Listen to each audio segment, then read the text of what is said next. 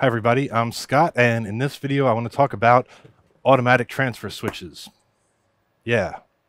Even if you're not familiar with this style of automatic transfer switch, which is what I'm primarily going to talk about, you might be familiar with automatic transfer switches as they relate to generators.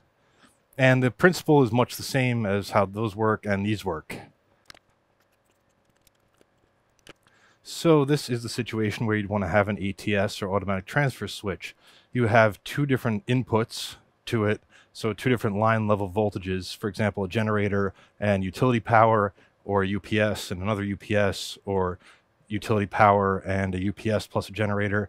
Depending on your configuration, the power could come in from either one of these two sources, and then the automatic transfer switch will connect one of those at a time to your load. And usually one would be designated as primary and one would be designated as a secondary. And so the primary would be the one that carries the load whenever it's available. If the primary goes out, then it would disconnect from the primary and connect to the secondary. And then presumably when the primary comes back, then it would reconnect back to the primary. So it would connect to either one of the inputs, but never both at the same time, because that would be disastrous. And it would switch them between the load. And of course, you could have many different loads connected to it. So you could have a circuit breaker panel in the case of a generator, automatic transfer switch, or you could have this thing, which basically serves the same purpose. It has two inputs and then a multitude of outputs, and it will only draw power from one of these inputs at a time. And one of them is designated primary, as you can see from this LED being labeled PRI, and this one being labeled SEC is the secondary, of course. And this automatic transfer switch has a function which not all of them do, which is that you can specify which input is the primary input, either A or B. And this one also supports 120 through 230 volts. Well, 240 really, but it says 230, but we'll ignore that because I use these for 240 volts all the time, and they work just fine. So I suppose a practical demonstration is in order. For a previous video, I built a switch box. In fact, this exact switch box, which I intended to use to demonstrate the purpose and function of an automatic transfer switch by having two different outputs that I could switch on and off to show the power being cut in and out. And unfortunately, I was going to use this with a giant ass 240 volt 30 amp transfer switch, but that switch did not work. And so now I have this box, which I will use for other purposes, so I've kept it. But instead, I've created a 120 volt version of that same box. And this is very much the same thing in that there's two different outputs and two receptacles on each this time, but they're both connected to the same output, and one switch for each one, so I could turn each set of receptacles on and off independently.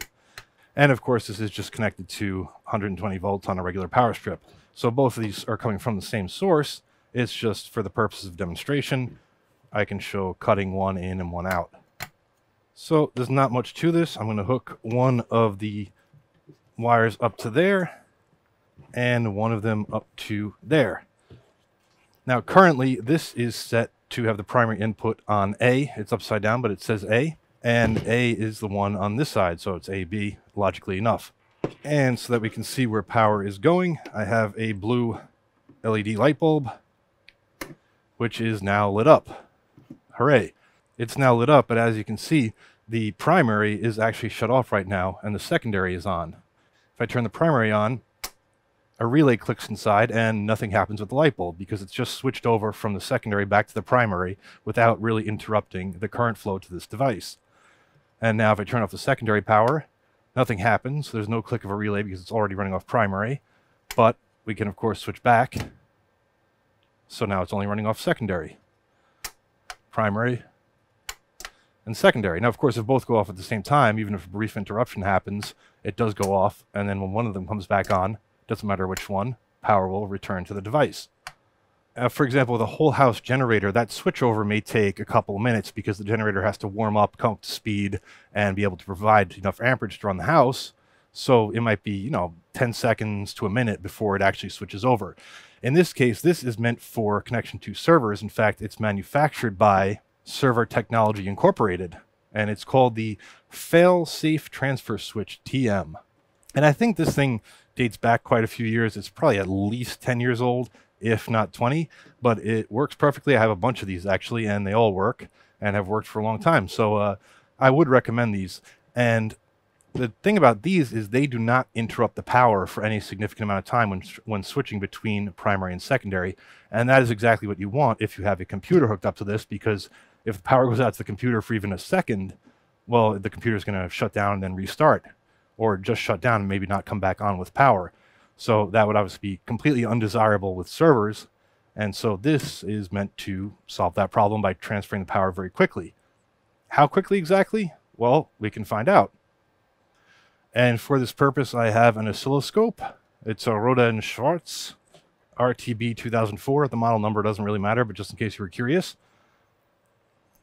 I've also got a little AM probe connector, which converts a standard North American, or Chinese, actually in this case, style socket to banana plugs, shrouded banana plugs, optionally. And that is an AM probe ADP TR SCT socket check adapter. And to plug into that, I have a differential probe. This is MICSIG Mixig. I don't know. A few different companies have this exact same looking model. So I'm guessing this is just sort of a white label thing. And this is basically a ×50 or ×500 probe. We're going to use it ×50 to measure line voltage. And this just basically keeps the line voltage separate from the output to the oscilloscope. So on the input side, it's got these two shrouded banana plugs. And then the output side, it's got a standard BNC connector to go to the oscilloscope, as well as a USB cord for power, because this box does need its own power. And just real quick to show you what's going on with this, I'm going to plug this directly into mains power. And this is actually a relatively safe way to do this. I've done this in a much more dangerous fashion before, but yeah, having this go into a differential probe, which is, well, it's only Cat 2 rated, but relatively safe in this circumstance because we're not putting any load across this. And that rating is probably meaningless anyway. I mean, I don't know if they've actually made it to Cat 2 standards. But I plugged it into the USB, and you can see that green LED came on for the ×50, which means this has power. And then I just hooked that up to the oscilloscope. And here is what the power looks like on the scope. And through the magic of connecting it to a computer, we can see it much more clearly right here. And so you see, very simple sine wave peaking at about 160 something volts, and it's 117 volts RMS. So, which is just about right. Now, of course, we don't just want to measure, straight up line voltage. We want to see how fast this transfer switch transfers. This transfer switch only has C13 style receptacles, so I'm going to connect this adapter, which is just a simple North American 15 amp plug, to a C14 or C13 connector. I always get those backwards. And then we'll plug the AM probe test unit with the differential probe into that.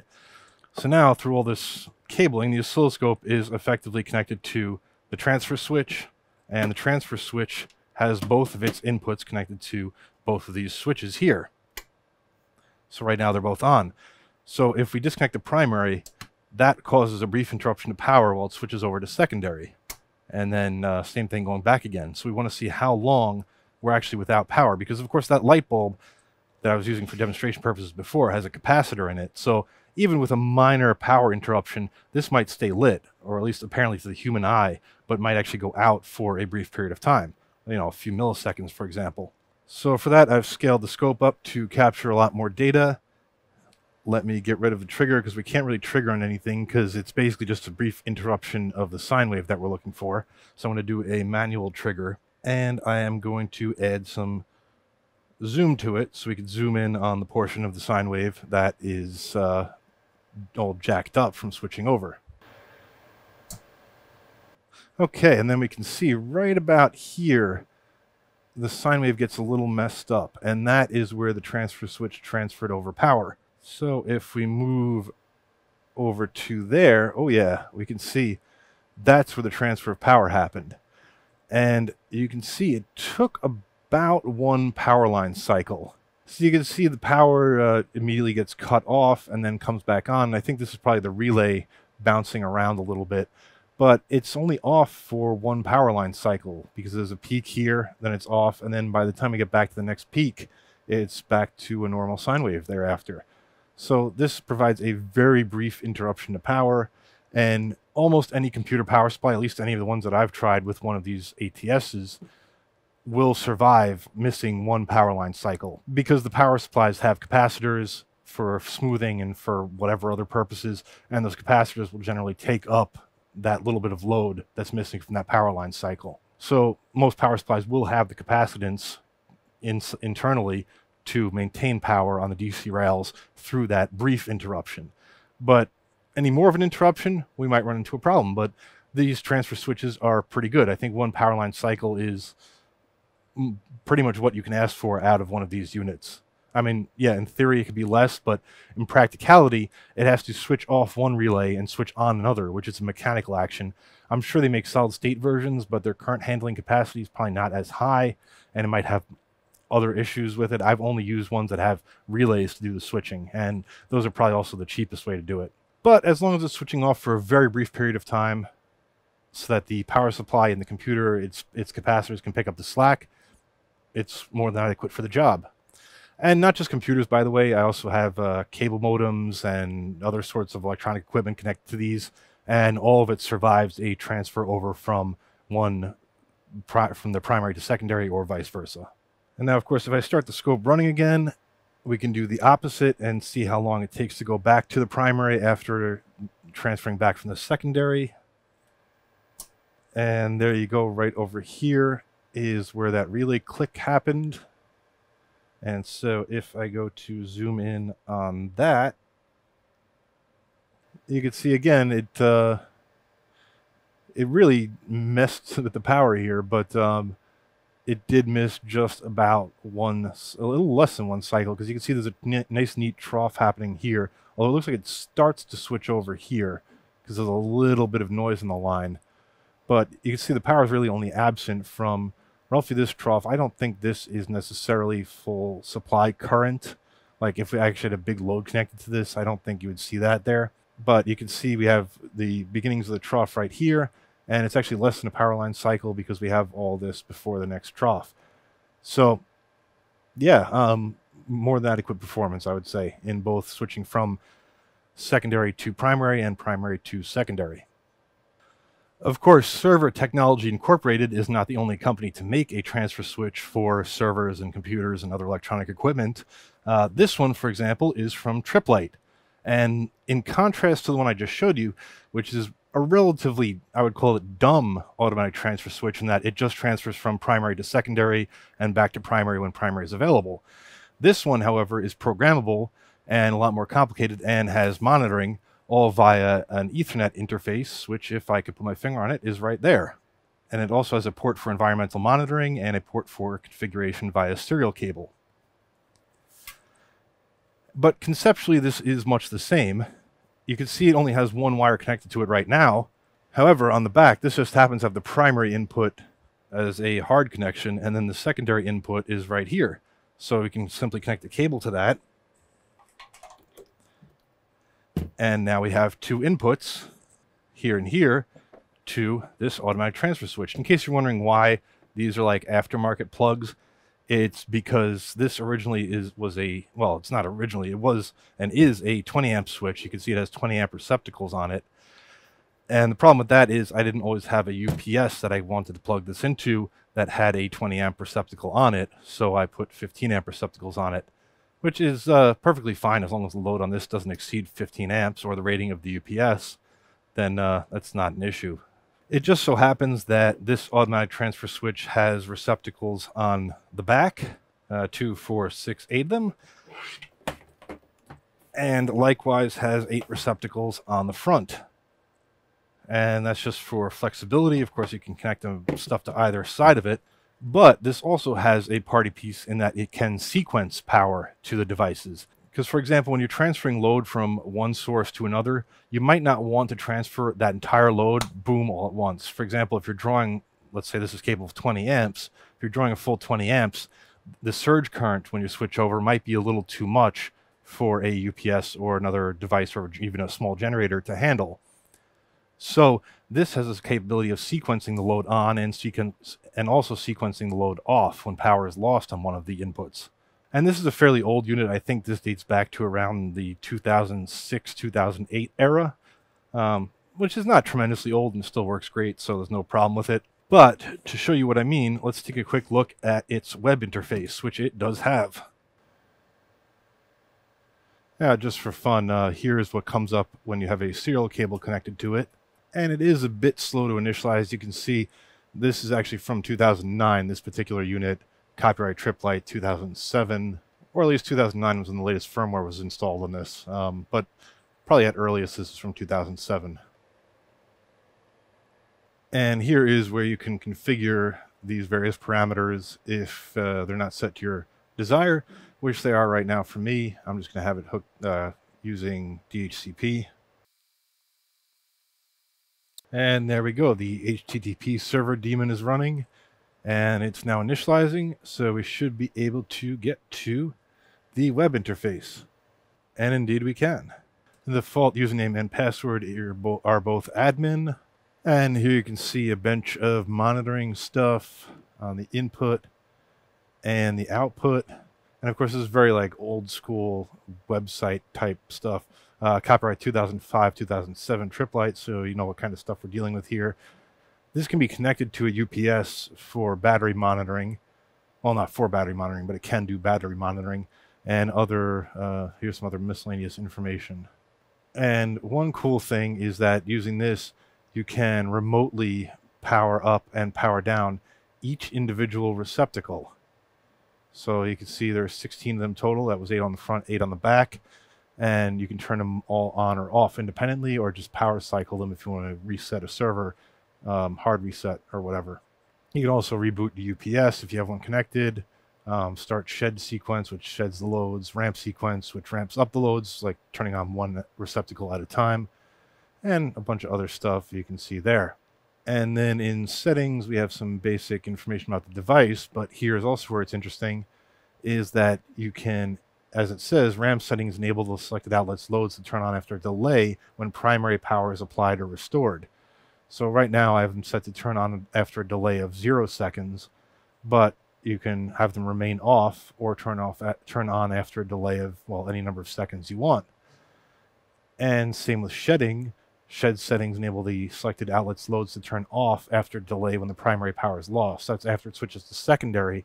So for example, if you have a large ass UPS on the primary and maybe a small UPS in the secondary, and you know that it's not going to last very long, you could have it gradually shed the power and maybe keep your most essential servers on last and maybe for longest, and then hope that primary power comes back before that.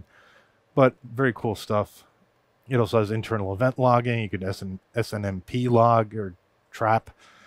It's pretty cool. It's old school, but it has a lot of settings. You can also have it send emails when certain events happen, and of course set up the network, the web server, and blah blah blah. All the kind of usual stuff you'd expect in a device like this, including NTP synchronization. And of course you can have a look at the logs. You might be asking, well, why are we using a device from 2005, 2007? Well, because it's cheap. It may not be ideal. There are probably plenty of better ATSes out there nowadays with better software and more functionality, but I think this device was about $100 when I got it. And I think brand new, these go for like $1,000 or over $1,000. Yeah. Which is not an amount I'm prepared to spend on an automatic transfer switch for my eBay bought servers that were all relatively cheap back there. And of course, APC makes automatic transfer switches. I have a couple back there from Baytech. If you search for them on eBay, you can find a whole variety of different types, sizes, brands, and, well, prices. But at the base of it all, their functionality is the same. Their job is to transfer power from a primary input to a secondary input, and then perhaps back to a primary. Some of them will stick to the secondary. It'll switch to the last input that was available. So it might stay on the secondary. If it switches to the secondary, that's what my Baytech switches back there do. Although I think they are configurable. I don't know how to configure them. Yeah, it's not obvious. It's not like switches on the back, which control that kind of stuff. And so now you might be asking, well, from a practical standpoint, how and why would I use one of these? Well, let me show you. So here's an example that you might have in a typical home lab. You might have 2 UPSs, a server with a single power supply, or a workstation for that matter, which you plug into the automatic transfer switch. And now you have the benefit, well, you have two benefits. One is that you basically have doubled your runtime. So if this UPS, let's say these UPSs are the same size, this one's actually a bit smaller, but these are just what I had handy. Let's say this UPS's runtime was 20 minutes on whatever load this is, and this UPS's runtime is also 20 minutes. Well, now you have 40 minutes of runtime, because when this UPS dies, it'll switch the load over to this one. Well, or vice versa, depending on which one's primary. The other benefit is that if you need to take a UPS offline for whatever reason, for example, let's say you want to change the batteries on a UPS, you don't have to shut down your server. You can simply power off the UPS, and the load switched over to the other UPS. And there you saw the bulb blink, which is kind of weird. I don't know, we didn't see that kind of timing earlier, but, well, that's a bit unusual. I'm not sure why that is, but you can see the load is now on this UPS. Not that it's showing much in the way of load, but there it is. And then when we replace the batteries, turn this UPS back on, the LED came on for primary. I heard the relays click, and the light bulb is still on, and now the load is on this UPS, and likewise, we can now turn this one off and, for example, do maintenance on this UPS. And it also protects you in the event that the UPS dies. I mean, especially with these like cyber power, like the cheaper APC or Tripp Lite UPSs, I've had these die on me where they just stop providing power completely. Not just where they die, where they don't provide power when on battery, but I mean like even when plugged in, they'll just suddenly stop providing power. And so with an ATS, you protect yourself against that. And then you may say, well, Scott, that's all well and good, but what if I have an ATS that goes bad? That's a single point of failure, isn't it? Well, sure, these can fail as well. So in some situations, it might pay to have two automatic transfer switches in a case where a server might have two power supplies. And I was too lazy to bring out a full server with two power supplies, so just here's two server power supplies. Imagine that they're in a full-size server. And ultimately, for redundancy, resiliency, nothing beats having servers with two or more power supplies, because of course, then you can, even without automatic transfer switches, share the load amongst two UPSs, or in the case, and this is how I do it in my basement here, I would actually connect each of these automatic transfer switches to two different UPSs. So I'd have four UPSs connecting ultimately to one server with two power supplies. So that this way, if even three UPSs die at once, which of course wouldn't happen, but let's say I want to reconfigure that, I might want to bring down three of them at once. But more importantly, I've quadrupled my capacity on those UPSs, assuming they're all the same, which they are capacity-wise. And so my runtime is even longer than it would otherwise be. And of course, I have the redundancy of having two automatic transfer switches, four UPSs. I mean, it's kind of nuts. I don't necessarily recommend you go that far, but you can, and I do.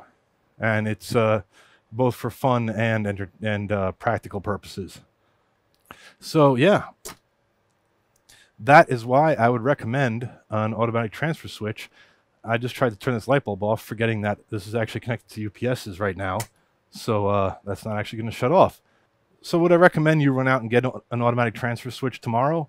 Well, maybe. I mean, if you see the benefit of sharing, well, not sharing the load, but having the load shed from one UPS to another, and having the availability of taking a UPS offline, for example, or you could even just have, if you only have one UPS, have the automatic transfer switch connected to the UPS and to line input just directly to a wall outlet, and then you can still take your UPS offline for maintenance, or you can disconnect things and move things around without actually having to take your server or servers offline.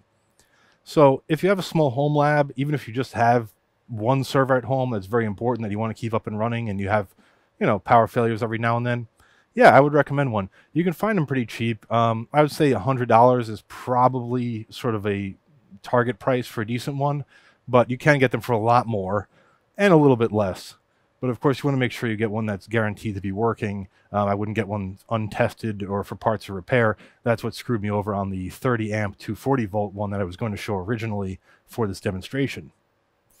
Although, come to think of it, it would have been hard to demonstrate with my giant ass 240 volt 30 amp UPSs. So these are a lot more convenient. So kind of glad I went the 120 volt route for this demonstration.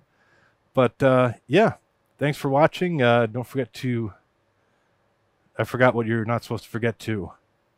Oh, like and subscribe to the video. And so forth. Yeah.